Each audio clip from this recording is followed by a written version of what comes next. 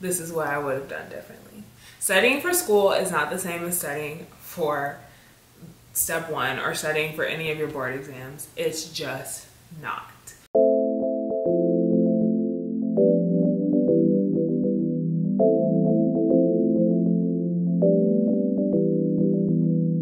Hey guys, welcome back to my channel. If you are new here, welcome to my channel. My name is Trey and I'm a fourth year medical student in lovely Atlanta, Georgia.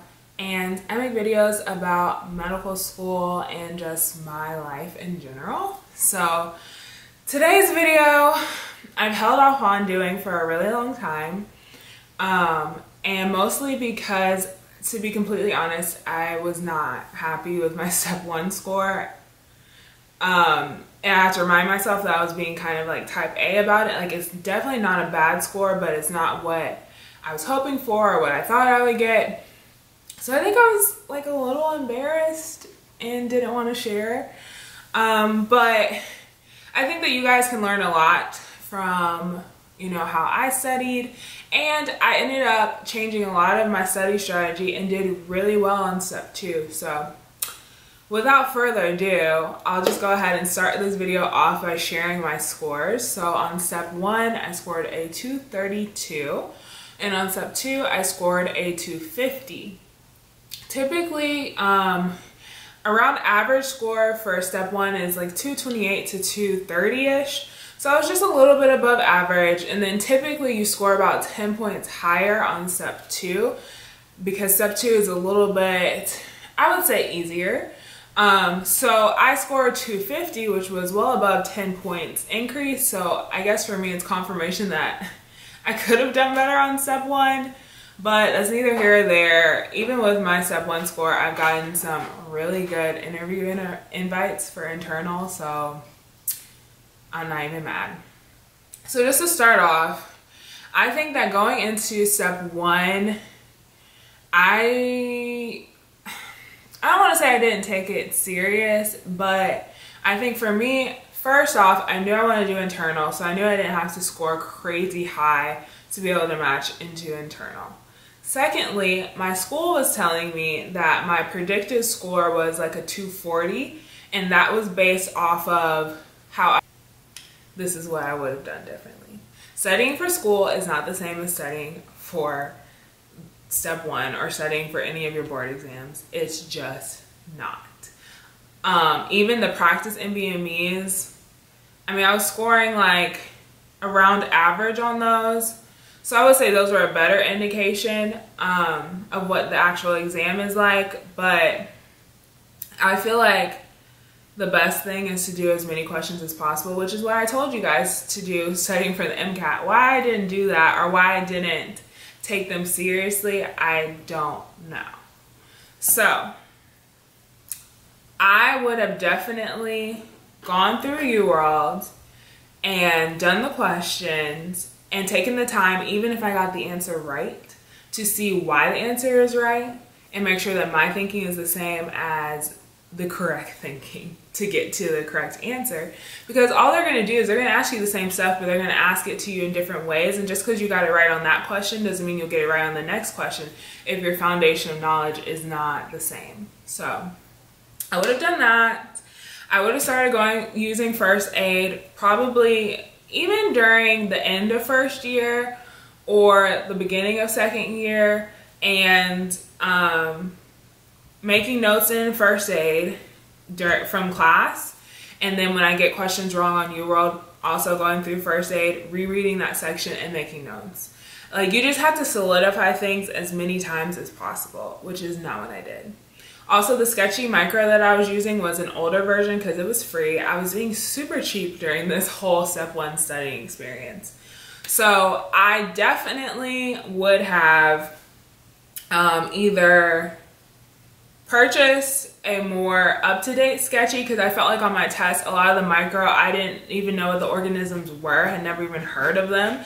But I didn't completely go through the micro section in first aid either. So either use the old sketchy and go through first aid for real multiple times, their micro section, or buy the newer sketchy, and then just kind of, you know, go through the microsection in first aid, but you probably wouldn't have to go through it as much since you would have the newer sketchy. Sketchy Farm and me just don't get along, but a lot of people do use Sketchy Farm for Farm. Farm honestly wasn't that horrible for me, so no recommendations there. Now here's the big thing. Going through stuff from first year, which for me was mostly, the struggle was biochem and anatomy, which my test had a lot of biochem and a lot of anatomy on it. It probably would have been better for me to purchase some type of review program for step 1. Whether it's like Doctors in Training or Kaplan or just something, just to review those topics from first year that I didn't have as much of a grasp on as I thought I did, because I think that was the difference for me between a 232 and a 240. Because I just kind of was like, the first year stuff, I glossed over it. I tried to do like some high yield review, but I just did not, I didn't have a solid foundation in it. And I think as far as pathology, pathophys, all those things that we learned second year, I felt pretty confident with those. And I think that that showed in my step 2 score, because obviously step 2 is more pathology and then first line treatment kind of thing, more clinical knowledge, and I'm fine with that. So I think it was really the first year stuff that kind of screwed me over. So yeah. So I would have considered buying some type of resource to review, to be completely honest. The only thing I bought was this. This is the only thing I bought during my step 1 studying experience. Now let's talk about step 2.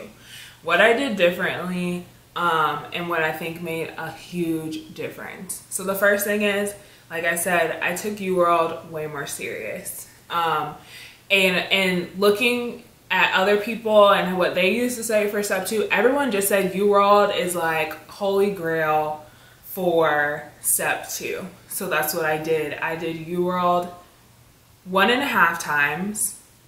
Because the other thing is, if you do Uworld, if you do your second pass too close to the first one, you're honestly just memorizing the answers.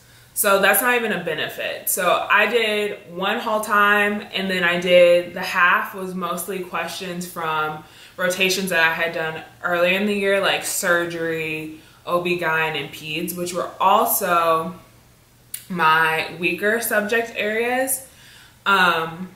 So that's how I did it. I went through every Uworld question and I read the explanation for the answer, whether I got it right or wrong. And I mean, obviously I didn't do that for every single question. Like if it was a topic that I had done a lot that day and I kind of knew why I got the answer right, then obviously I'm not going to read it again because you understand it. But if you're like, kind of like, oh, I kind of guessed on that answer, just go back and read the explanation. It's not going to hurt you. I did use some high yield resources for surgery in peds during my dedicated study time. I took 5 weeks. 5 serious weeks to study for step 2 versus step 1. I only did about, I would say, 4 weeks of being serious. I also had a puppy during step 2 studying, so I think the fact that I just had a more regimented schedule is what made a big difference. And the biggest thing is, during 3rd year, do well on your clerkship shelf exams, your practice. Basically, they're practice NBMEs for the real thing. And for that, I would use whatever I needed, whether it was case files in Uworld. Mostly that was it. It was case files in Uworld for pretty much every rotation. That's what I used. Or just Uworld alone. I'm just telling you, Uworld is the truth for step 2. So as far as things that I would do differently for step 2, nothing. I wouldn't have changed it. I was not super stressed during the process. I would do about between 100 and I did 25 to at least 100 questions a day, and then some days I'll push it and I'll do 150. Some days I'll push it and do 200. But that was my main form of studying, so I do that in the morning time, and then when I would get sleepier towards the end of the day, I would use something like Master the Boards, or that's pretty much it. Step up to medicine, kind of, but it's more in depth. It's not like going over high yield. So I use Master the Boards to supplement. If there's anything I didn't remember, like for OB, all the stages of labor and stuff like that. But that's it. That's how I did it. So I hope this will be helpful for you guys, whether you're studying for step 1 right now or studying for step 2. I'll leave the timestamps for when I start talking about each of them.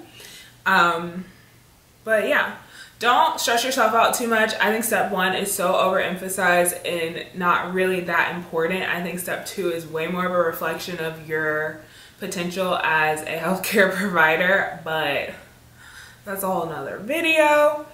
So yeah, make sure that you like, comment, share, subscribe, all those lovely things. And if you have any questions,